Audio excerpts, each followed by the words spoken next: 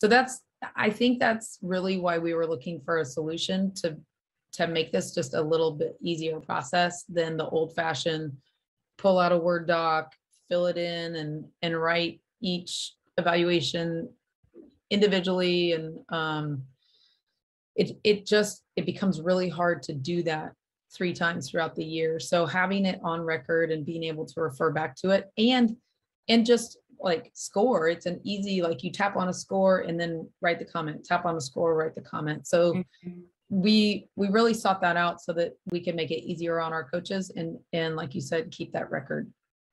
Great. So you did talk about it with tryouts, but if you could just list what criteria you think coaches should evaluate players on. And obviously there's the skill and then the intangibles. Right. So maybe list each one and why they're important. So we did break it down fairly simply for our in-season evaluations, just to make it a little bit easier on our coaches. So we have hitting.